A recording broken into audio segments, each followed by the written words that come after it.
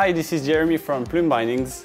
I'm the International Sales Manager, and today we are going to talk about tuto and how to change the heel fork on the Race 120 bindings along with the heel valve.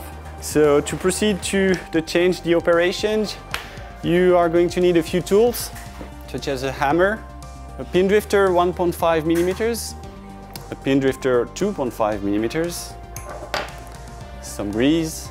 So you need to know that the pin which is maintaining the fork is asymmetrical, so you will have to punch it from one side to the other side.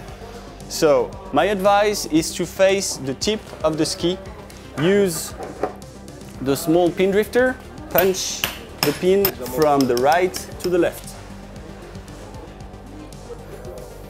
Okay.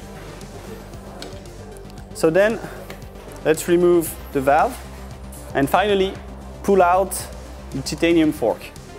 And then you have your two kits, so the titanium fork, especially made for the Race 120 bindings, and the valve with two pins and the Teflon washers inside.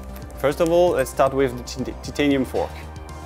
So as you can see, the forks are grooved, so the grooved parts must go on top. And you press and make sure the groove part is aligned with the heel hole here.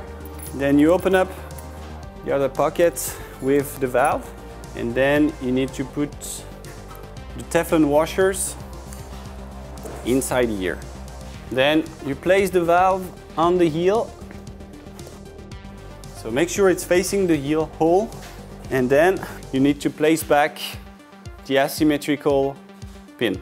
So to do that, I'm going to rotate the heel 180 degrees, and then I can punch the pin.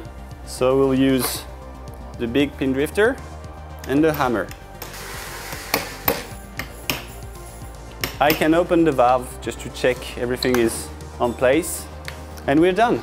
So this operation is the same for the Race 150 and the Race 170.